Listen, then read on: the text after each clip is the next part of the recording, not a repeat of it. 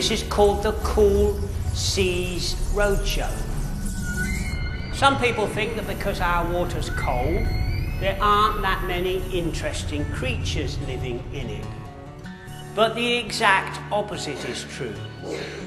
There is a huge variety of living creatures. And I'm going to introduce you today to some of the larger creatures that you might hope to see around our coastline.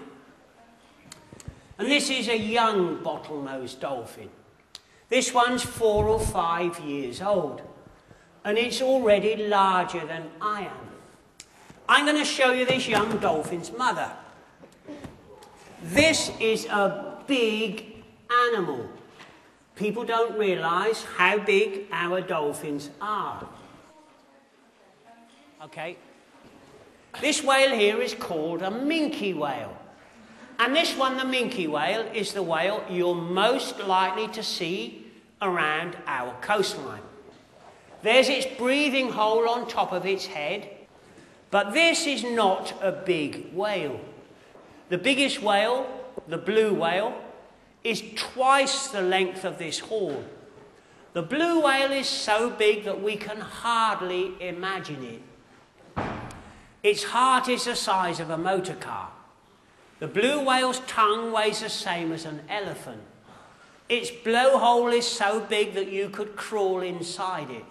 The blue whale is the largest creature ever. Who can tell me what this is? A seal, that's right. This is the female grey seal, and here we've got the young grey seal. I knew you'd say that. But seals do something every day that dolphins don't do, that makes it easier for us to see them. They come out of the sea. Watch out for them. You can see seals when they come out of the sea all around our coastline. We sometimes find creatures that are quite different. Who can tell me what this creature here is? A turtle, that's right. This large one here is called the leatherback turtle. Who can tell me what leatherback turtles eat? Jellyfish. Jellyfish, that's right, well done. Lots of jellyfish have a sting in the tentacles as their defence. It tends to stop most other hungry sea creatures from eating them. But the sting doesn't work on the leatherback turtle because its skin is so thick and tough, just like leather, that's where it gets its name from, that even though it gets stung when it eats the jellyfish, it's not bothered. There's 2 different kinds of what here? What kind of creatures are these? Sharks, that's right. 2 different kinds of shark. This one here is a typical shark. This is the great white shark. Most of the time, big fish like sharks eat other fish. The great white shark is what we call a top predator.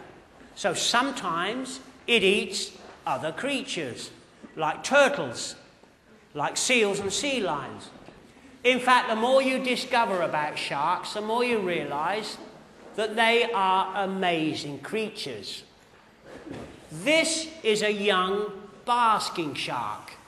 This, the second largest shark in the world, swims around our coastline with its mouth wide open, catching little tiny creatures called plankton.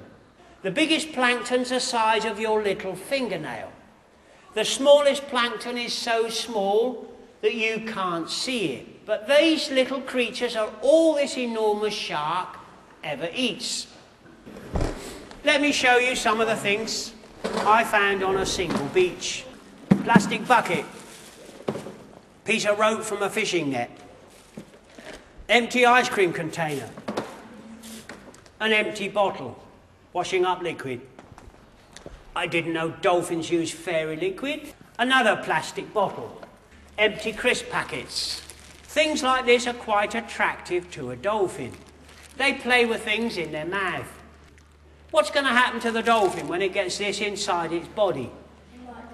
It may well die, that's right. And this was once a gas-filled balloon.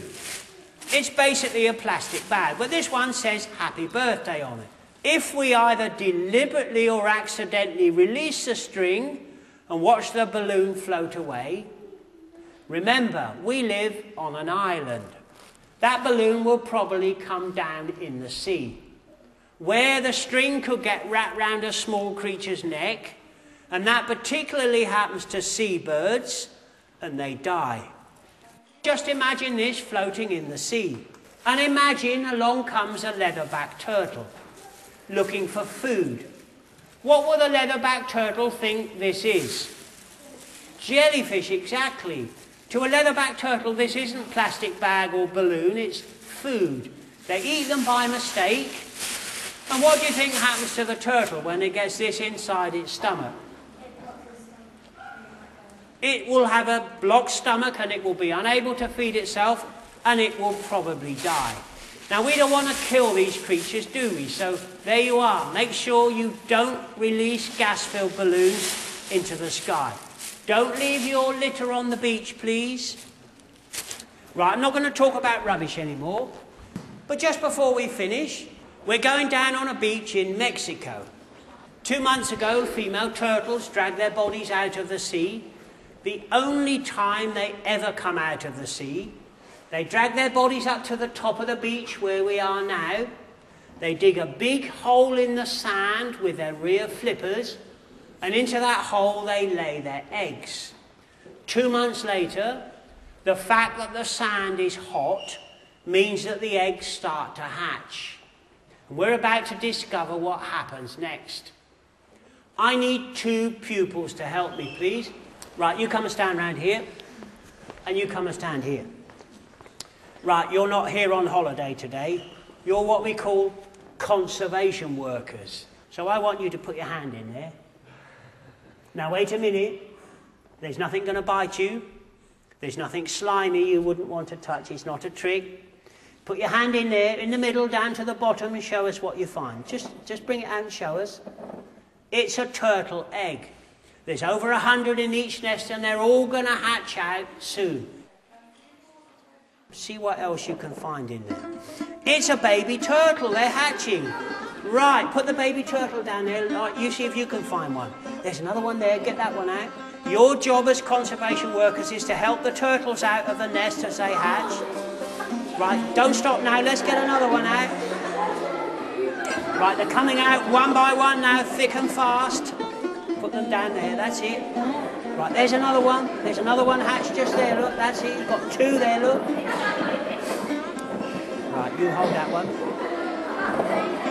You hold that one. Right, eventually over 100 baby turtles will come out of each nest.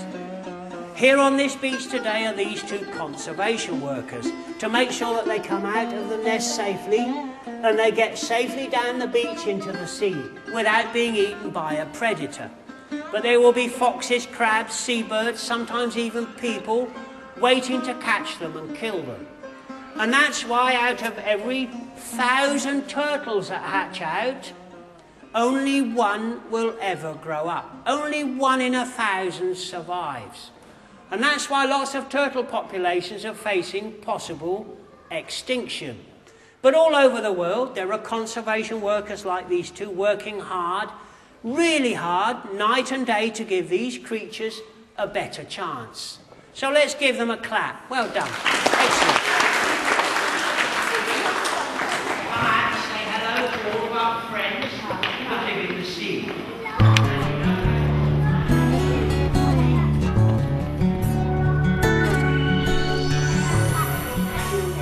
I tell them not to drop rubbish in the sea because, I mean, like, I've seen, like, on cartoons, and everybody think it's really funny when, like, a dolphin will get, like, its head stuck in a beer can or something. But it isn't funny, and it does happen, and I think that people need to be more aware of that.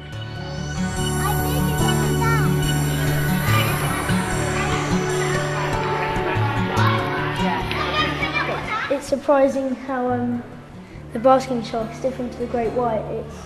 It's got no teeth and it catches the plankton on its gills and it will just swallow it. And it's amazing, really.